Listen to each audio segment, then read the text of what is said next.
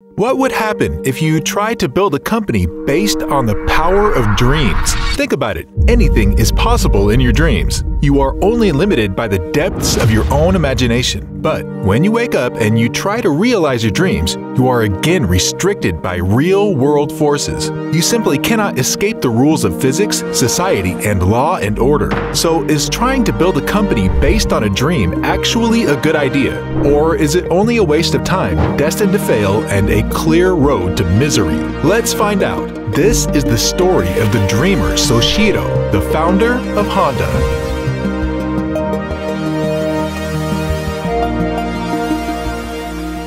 As a boy, Soichiro was obsessed with machinery. From an early age, he would often help out at his father's bicycle repair shop, and he much preferred the clanking of tools in the workshop to the boredom of a school classroom.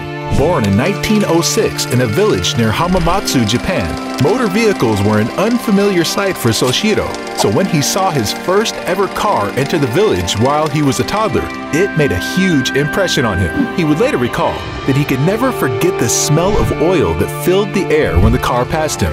Something smells good.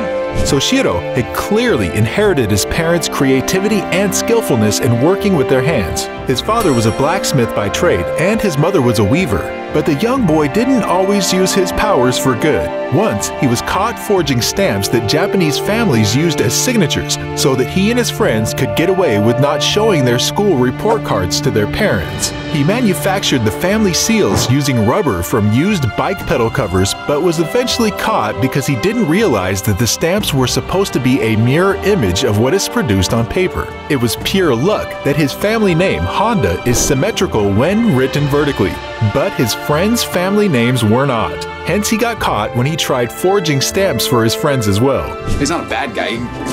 He just got caught. One day, Soichiro borrowed a bike from his father so that he could attend an aeroplane exhibition performed by pilot Art Smith. The fascinating demonstration he witnessed would become another vital moment for Soichiro, proving that mankind's dream of conquering the skies had already come true, while fanning the flames of his passion for mechanics and engineering. At age 15, without completing his formal education, Soichiro Honda headed to Tokyo to find work. In 1922, he secured an apprenticeship at a garage where he worked as a mechanic for 6 years, gaining valuable knowledge and hands-on experience with cars. In 1928, he returned home to his village and opened up his own auto repair business when he was just 22 years old. Soichiro didn't just like to repair and build cars. One of his hobbies was racing, and in 1936, he took part in the first Japan automobile race at Tamagawa Speedway.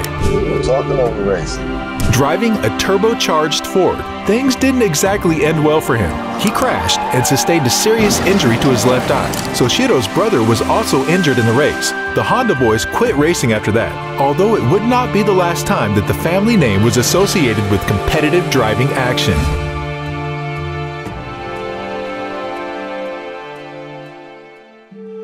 Returning to what he did best, Soichiro founded Tokai Seki in 1937. The company manufactured motor vehicle parts and accessories, mainly piston rings initially that were sold to Toyota. The business thrives until 1944 when its factory in Yamashita is severely damaged by a US B-29 bomber during World War II. Then, just a year later, the company's plant in Iwata was flattened by the 1945 Mikawa earthquake. Following this terrible run of bad luck, Honda sells the remnants of the business to Toyota, and with the $450,000 yen he makes from the sale, he develops a new company called the Honda Technical Research Institute. In 1946, the bicycle was still Japan's most common mode of transport, but when Honda encountered a 50cc two-stroke generator used to power the Imperial Army's mobile radio sets, he got a bright idea. Why not use these engines as auxiliary power for bicycles? Looking for bicycles and other vehicles. Yes! Honda quickly obtained 500 engines, modified them, and began retrofitting them to bicycles. The new motor bicycle was an immediate success, so much so that he ran out of stock soon. It was then that Soichiro made the decision to develop a motor on his own. And in 1947, the A-Type engine, complete with the Honda's family name on it, was built for the very first time. Within months, the A-Type motor was being mass-produced on its first conveyor line. The next step was to formally establish the Honda Motor Company. a feat that was completed alongside co-founder Takao Fujisawa. In 1948, the company started with 34 employees and a 1 million yen capital. Considering Soichiro Honda's humble beginnings, this was a massive achievement, although he was far from being finished yet. Expressing his desire for the company to continue pushing boundaries, Soichiro stated, "We have consistently chosen a most difficult path filled with hardships. We must possess the will to challenge difficulties and the wisdom to create new values without being bound by established standards. We do not wish to imitate others." In 1949, the company launched its first original designed and engineered product, the D-Type motorcycle, which Honda appropriately dubbed the Dream. I felt like one in a dream. Considered to be a true motorcycle, it featured a pressed steel frame and a 2-stroke 98cc 3-horsepower engine. The D-Type became the inaugural model in Honda's Dream series of motorcycles and set a high standard for the company to follow.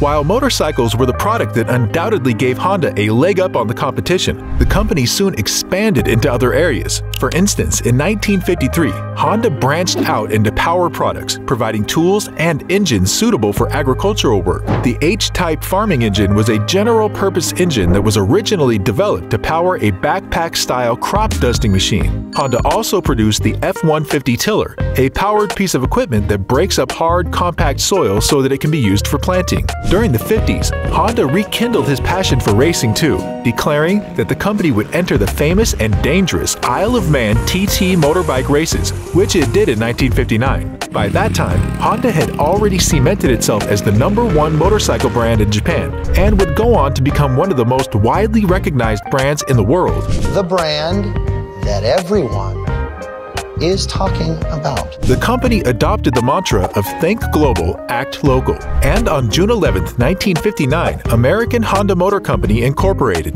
became the first overseas subsidiary of the Honda Motor Company. This coincided with Honda's release of the Super Cub, a simple, affordable motorcycle produced for the world. It revolutionized transport and became one of the best-selling motorized vehicles ever built. Versions of the Super Cub are still in production to this day, continuing to bring affordable mobility to the masses. The beginning of the 1960s brought about an era of research and development for Honda, as the company established an independent entity named Honda R&D, specifically for this purpose. Some have referred to this division as Soichiro's Dream Factory, and the factory would soon start producing some magnificent results. After winning their first race in the Isle of Man TT, dominating the 125 and 250cc classes, Honda started producing motorcycles overseas for the first time, opening a facility in Belgium in 1962 to meet growing demands for motorcycles in Europe. We're selling motorcycles. Okay. Following its success with two-wheeled vehicles, Honda ventured into the production of four-wheeled automobiles in 1963, releasing the reliable T360 mini truck and the sensational S500 sports car. Four-wheeled racing became a part of Honda's repertoire too when the company made its first Formula One appearance in 1964. Soichiro explained, "The moment had come to start work on realizing another dream. Trying to win Formula One was for many trying to accomplish the impossible, but my decision was made once and for all. I would have to put in the necessary time, but nothing could stop me from succeeding." The RA271 was Japan's first F1 entry and debuted at the German Grand Prix. Just 1 year after manufacturing its first car, Honda claimed its maiden F1 victory in 1965 when Richie Ginther crossed the finish line in first place at the Mexico Grand Prix. Honda made practical everyday cars too. The N360 city car was alluded to as the tiny Honda miracle, with its cute, clever design that contained a sweet, revving, air-cooled engine. Oh my god, that is so cute! Motorbike sales continued to flourish, with Honda achieving its millionth motorbike sale in America in 1968. The motorbike that changed everything came in 1969 though, when the four-cylinder Honda CB750 took center stage. Its engine configuration would become the dominant layout among all sports bikes that followed. The Discovery Channel has since listed it among the greatest motorbikes ever, and the CB750 is included in the AMA Motorcycle Hall of Fame's classic bikes.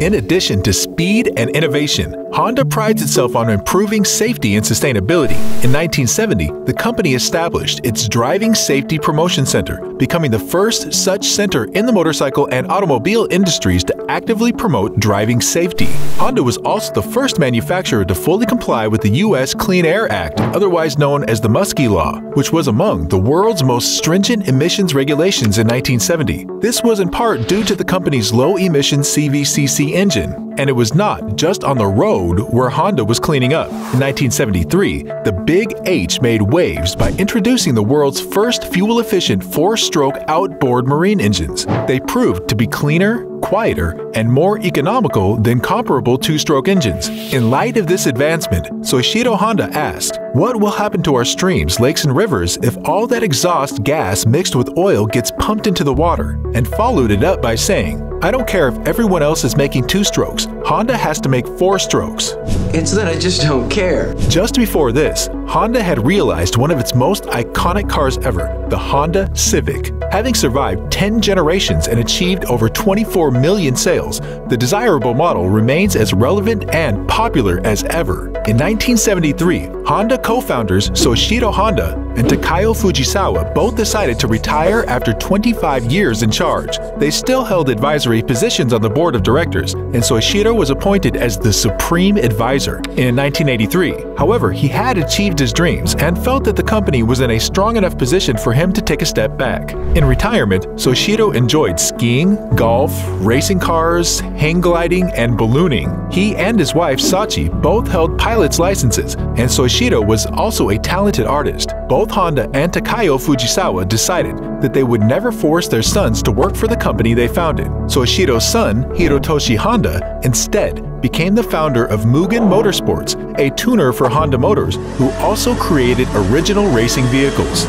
I have flames on my car. In 1982, the American Society of Mechanical Engineers established the Soichiro Honda Medal in recognition of Honda's achievements. It was awarded for outstanding achievement or significant engineering contributions in the field of personal transportation. In 1989, Soichiro Honda was inducted into the Automotive Hall of Fame near Detroit. At the age of 84, Honda succumbed to liver disease and passed away on August 5, 1991. When Honda's Formula One pilot Ayrton Senna won the Hungarian Grand Prix days later, he dedicated his victory to Soichiro. In his home country, the much-loved Japanese engineer was posthumously appointed a Grand Cordon of the Order of the Rising Sun and awarded the Golden Pheasant Award, the highest possible for adult leaders by the Scout Association of Japan.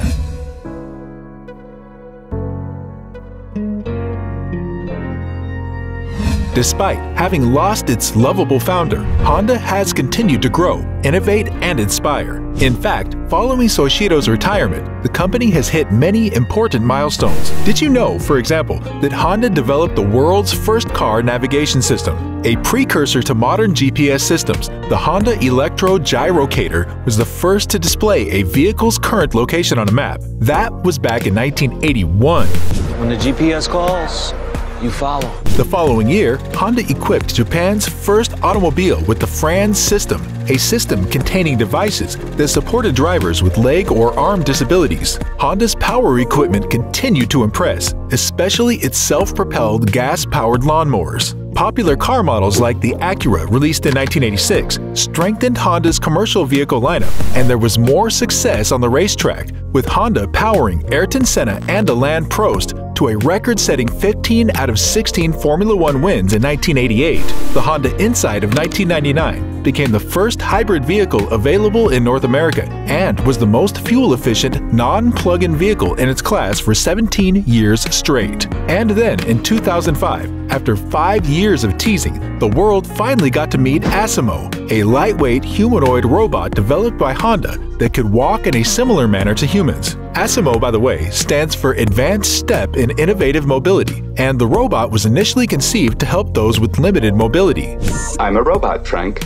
Is this your new robot? With plans to conquer the land, air, and sea, Honda has been working on energy-efficient cars, bikes, marine engines, and as of 2015, Honda jet aeroplanes. Looking to the future, Steve Morikawa, Vice President at American Honda Motor Company, stated, "We're not thinking about just today or tomorrow, but preparing for the next 50 years of mobility, and we continue to think about how we can advance all stages of human mobility: walking, riding, driving, and flying. From fixing up bicycles in a small wooden shack in his village to what Honda has now become. Even Soichiro Honda couldn't have anticipated the meteoric rise and vast expanse of his company. At present, the Honda Group has over 200,000 employees and operates in 6 global regions. Combined sales of motorcycles, automobiles, and power products totaled 25.3 million units in 2021. As of 2022, the Honda Motor Company is valued at over $46 billion, and it all started with one man's dream. Frank Paluk, the president of Honda R&D America, sums up the company's ethos by saying, "Everything starts with an idea or a dream or a thought. What goes on from there, where we take it, that's really what the power of dreams represents." Are you a Honda person, or do you drive a Toyota Corolla? And what is your favorite Honda creation? Let us know in the comments. If you found this video entertaining or learned something new, please leave a like and tell us what you'd like to see next. Also, don't forget to subscribe and ring the bell on your way out so you won't miss out on our next inspiring video. Thanks for watching, and we hope to see you again soon.